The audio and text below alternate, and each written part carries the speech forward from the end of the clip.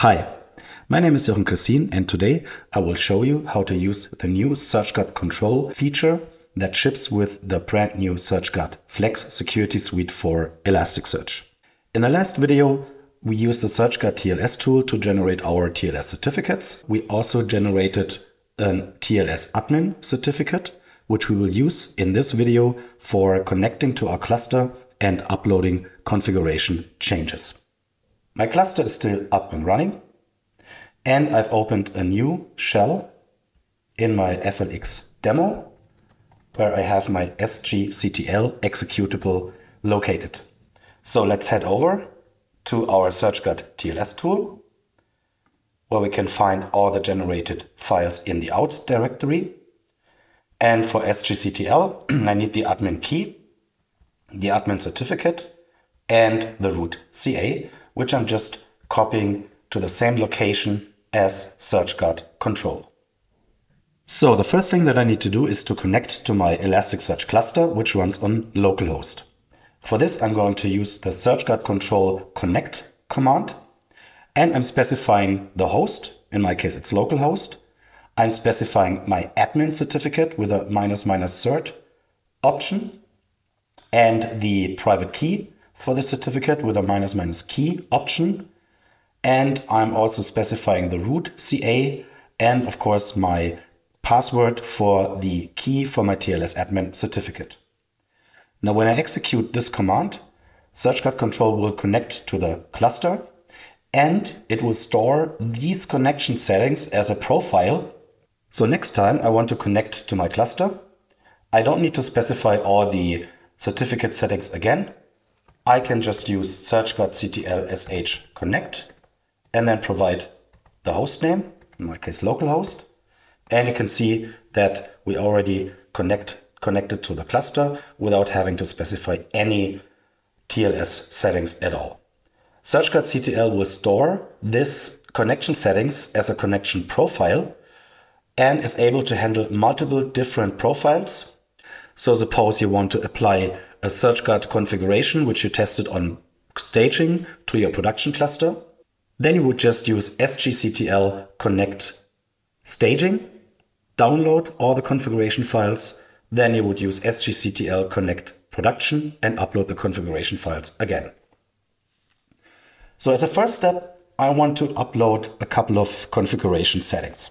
In my root directory, I already have a couple of configuration files for internal users, for my authentication and authorization setting. So let's have a quick look at the internal users file, which contains, for example, the admin user, a user for Kibana, for Logstash, etc., etc. So I want to upload all these security settings to my cluster.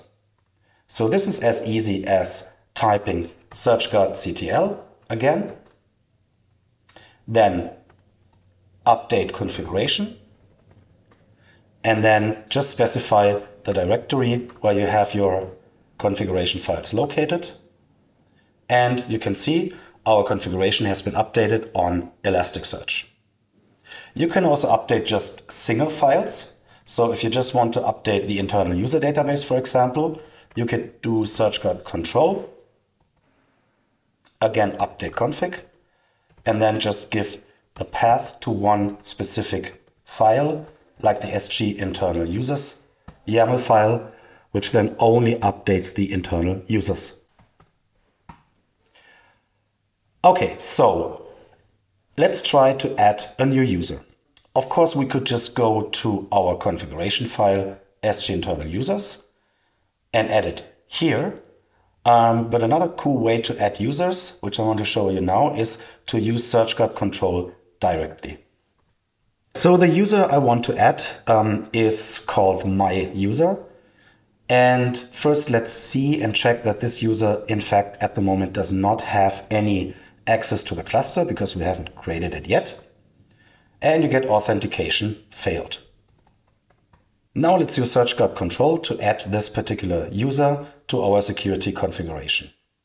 So here I'm just using the add user command directly. I specify the username, which is my user. I specify the password, which is also my user. and I'm assigning the backend roles read all to this user. The read all backend role maps this user to a SearchGuard role, which grants read access to all indices in the cluster, but nothing more than that. So let's try to execute it. And you can see that the internal user, my user, has been created. Now let's see if the user actually works. So I'm just going to execute the command we used before and try to search my index with the user, my user. And as you can see, now the command succeeds. So we have successfully added a user with SearchGuard control without even touching any configuration file at all, using our stored connection profile for the cluster running on localhost. That's it for this video. See you in the next video, where we explore authentication and authorization settings and also how to use configuration variables in our configuration file. Thank you very much and see you then. Bye bye.